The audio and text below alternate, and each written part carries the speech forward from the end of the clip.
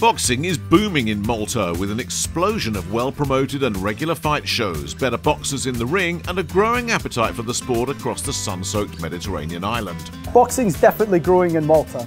I mean, we've got about a dozen or more dedicated boxing gyms here. So that shows even at grassroots level, there's a real interest in our sport. And last year, there was a professional boxing event pretty much every month. And they were good shows, pretty much packed out as well, good attendance. And last year as well, we had Malta's first ever world title fight. We had Hannah Rankin against Patricia Berkout fighting for the WBC title. And neither of them are Maltese, but that fight happened right here in Malta. And we had local boy, Haitham Lamuz, picking up the WBC Mediterranean title, again here on home soil. So things are looking very good for Maltese boxing. It's definitely on the up. Here we are a supervising role on the sport. We represent the European Boxing Union and the World Boxing Council, as well as the World Boxing Association. And we do both amateur and professional events. That was Malta Boxing Association President Mike James, who's spearheading regulation of the sport on the island and making sure those who fight and work in Maltese boxing are safe, get paid and keep Malta punching above its weight. Are we doing a good job? Yes, we are. We are the association who has brought up the medical standards in Malta, by where before they were always getting together and having a sparring match within clubs. And we are the ones responsible for regularizing the sport here in Malta. Whether we can do better, yes, there's always room for improvement within our sport. They are doing a good job with regards to safety and with regards to supervising the shows, but I think they can do a better job with regards to being more transparent towards the fighters, and they can do a better job in protecting the fighters and assisting them financially, like taking care of better deals financially for the boxers to do their medicals every year, and taking care of them after fights if they have injuries and stuff like that, because it's all well and good organizing the fights and supervising them, but the boxers' health needs to be paramount, and especially in a sport as small as it is in Malta, with very little financial investments, a lot of the boxers have to work their full-time job and train as well. So if the licenses and the cost of getting a license to turn professional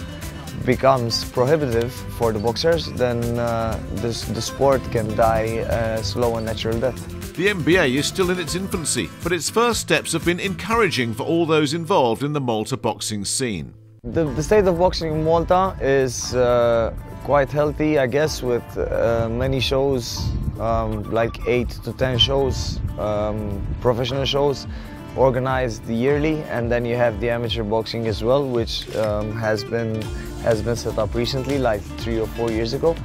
I mean, we're still taking our baby steps, we're moving forward, but to grow and thrive, we need investment, financial investment. We need people with lineage and experience in boxing, either coming here to train people, or we need boxers who are willing to go abroad and learn their craft and travel as much as they can, because boxing on this island is what it is. And I mean, you can be a star on the island, but then you go abroad and you get the floor wiped with yourself. So, I mean, if you're not gonna invest in yourself and we get proper coaches, like proper good coaches training our boxers on this island, it's gonna remain what it is, you know. Or this generation goes out, gets the experience, and when they turn into coaches that coaching themselves, go into coaching themselves, then they will have a lot better experience to give the younger fighters coming up today, and then they will have a much better foothold in their career than the current boxers have. Well, we follow rigorous rules. So if we are to compare ourselves with the rules, our rules are the same as the British Boxing Board of Control. They are our mentors, and basically that means that our standard of safety is at the highest in Europe.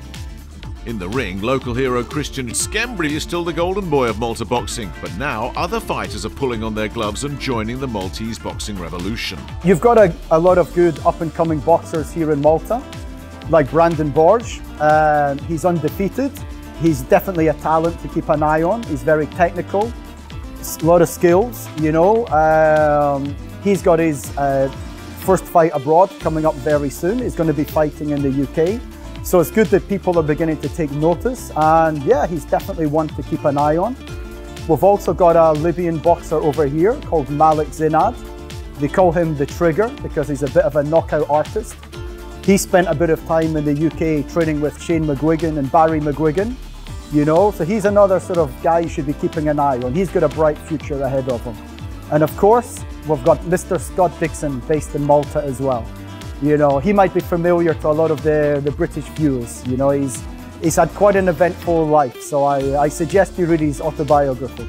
So the ambitions that we have is to eventually have a European Boxing Union champion here in Malta. We would like to host that event, and going forward from there, we would like to see a Maltese title, a Maltese fighter win a WBC title.